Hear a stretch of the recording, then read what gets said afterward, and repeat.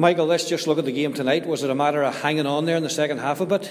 It was, as the man says, we had the goal advantage and wanted to see what they were going to bring in. We were trying to play on the counter a wee bit, but our possession, wasn't good enough. And, they're a really good wee Harps side and they have a good attitude about them. And I said before the last time we were here that they don't lie down as Harps sides. They've come a long way. As an ex-Harps man, I'm kind of one side of my mouth, I'm speaking for Bonagee, and the other side I'm impressed by them. And they kept going to the end. And we showed a wee bit of resolve that we wouldn't have showed this time last year, which is good from our point of view, and it was just about getting over the line at the end of it. They are competitive, aren't they? Did you say they really kept going? Yeah, no, they're a really, really good side. They've come on a long way, because traditionally, you'd have played them, Derry and Harps, them young sides, and Harps have kicked on a wee bit where it gets to 65 minutes before you would have started just picking up more possession. But these Harps sides are actually really clever now. They're starting to keep more possession, they're moving you wide, and their shape's really good, and they've done a really good job. Yeah, potential for senior players among them, Michael, would you say? Oh yeah, there's 3 or 4 there now. I would say are champing at the bit, and as the man says, that's the job, to knock at Ollie's door to see if they can get in it, and if they keep going the way they're going, to give themselves a chance. Yeah, just look at the picture in the league there. Did you miss a trick at the weekend there down in Fannet, dropping a couple of points with the other 2 big ones thrown in at Lakeview? Absolutely. We were actually, we were discussing coming into the game to concede after kind of the way the game panned out, going 1 up, 2-1 down, and then back to 3-2 up, and then to concede against a corner, and what was it, the 91st second minute. We were doubly disappointed, and then when you come in and you hear the big 2 have dropped points, and you're trying to stay on their heels, it was disappointed, but it was kind of like a flat weekend at the same time. Nobody went anywhere. It's competitive, isn't it, at the top, because Harps are on the mix there. I know everybody hasn't played the same number of games, but there's a couple of points separating the top 4 there. Oh, absolutely. Like as I said, traditionally, it would be the big 2, but Harps and ourselves are knocking at the door. And as I said, I couldn't speak highly enough of that young Harps side. They really have come a long way in their attitude and in terms of the way they want to play a man's game, because this is what it is. It's intermediate football. There's a big difference between the 19s, and they're stepping up to it.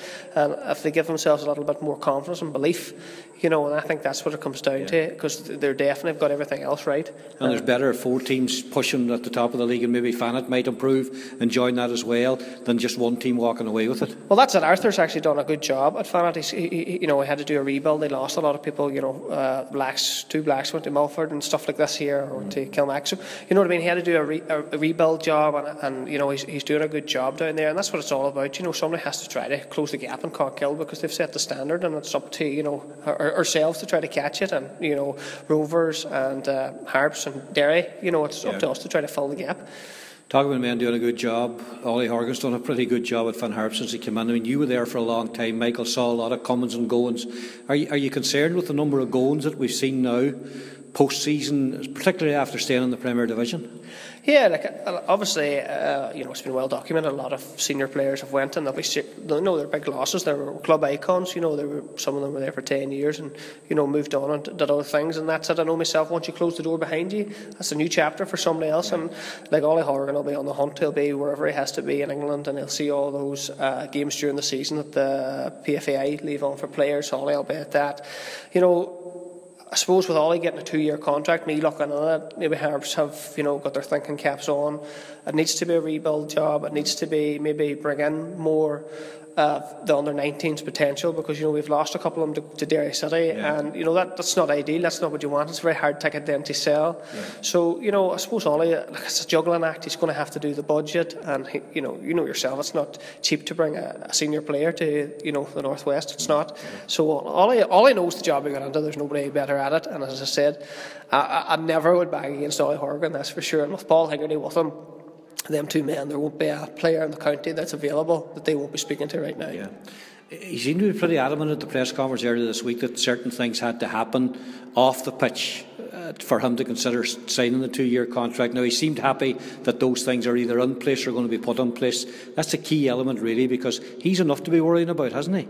Well, that's it. I don't think football people probably understand the job Ollie does. Ollie sorts the kit to the training pitches to doing the match day shape, and he does everything. And it's a one-man show up. Well, him and Paul, it's a two-man band up there, and there's nothing that they don't do. Obviously the financial officer was something he wanted to get out around the country and try to bring in as much revenue as possible, and that's what it's about. It's about revenue. It's about businesses, buying into it. I see they've redone their sponsorship with KN, so that's massive, and that's another Donegal sponsor, sponsoring a good Donegal club. So hopefully, people can kind of, see the job that Ollie's done on a limited budget, and he needs financial backing, and that's it. He needs people to buy into him and believe in Ollie Horgan, and that's what he needs to try to sell. Yeah. A couple of your big mates going in opposite directions. Gareth Harkin re-signing for the season, great to see that. Keith Cowan moving on to a new challenge for him, someone that you played and I know that you're very close to. Big decision for him to make as well, Michael. Massive decision. He spoke to me about it, and then when he came back and he said that he made the decision, and as I played up the north myself, and I said it's a great league and it's a great opportunity, and he's playing for one of the top 4 clubs in the north. It was like at 34 for me.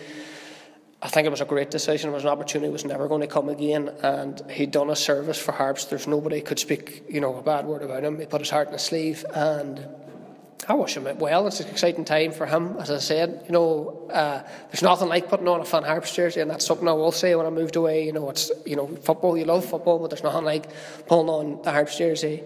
But as a man says, it's a new chapter for him and a new challenge, and I'm looking forward to getting up to Belfast to see him. Mikey Place gone back to Galway, that's no big surprise. Nathan Boyle, I think, has gone off to Australia. Harry Ashcroft's gone back. There's a doubt about Jason Burgett. It goes on and on. So Ollie has a lot of stuff to do between now and February. Yeah, but that's the only thing. Ollie would have known all this before he took the job. This won't be a surprise to Ollie. So all these things, it's going to be a full rebuild. It's going to be a massive challenge. I don't think even people realise the massive challenges as they get to players to the northwest. But as I said, there's a lot of talent in that 19. He does need to fill it with senior players and have the 19s fill the gap and keep the momentum and the energy coming in and out and picking up their experiences that way. But from what I've seen and I've heard, all those under 19s are happy to go down the country, pick up their experience and wait for their chance. And that's a massive attitude change to what I would have seen on that bit as well for Ollie. Because we've got to be realistic. You can't throw 6 or 7 young fellas in to the Premier Division. If you're playing the First Division, it's a different story, Michael. You've played in both for Harps, and I mean Harps have struggled to stay in the Premier Division and done brilliantly, but you can't throw in too many kids. No, you can't. It has to be a balancing act. You have to have your core. I think if you're a real good core of senior pros, you can fill in the rest as you go with real talent that you're coming. And as I said, with them young fellas, you get that honesty and energy. But what you do get is the silly mistakes along the way. And sometimes, if you're lucky, you can get away with it, and sometimes you can't. But that's the balancing act all I'll have to do. And final question, maybe slightly unfair, Michael. Is it a case really next year, no matter who Ollie brings in, that Harps looking to survive in the Premier Division to call it a good season, or can they push on now as he hopes to do? Well, the only thing I will look at is Derry last year, and I know their budget is far out greater than Harps even this season, but they did it last year, and that would be the challenge I think everybody would throw out to Ollie, especially me, a fan. I wonder can he keep that, Derry got that enthusiasm and got a wee bit of momentum at the start, and it took them a long way. I'm not talking about European football, but I'm just saying, football's a funny old game. It's amazing if you could get your tails up early, where it would take you.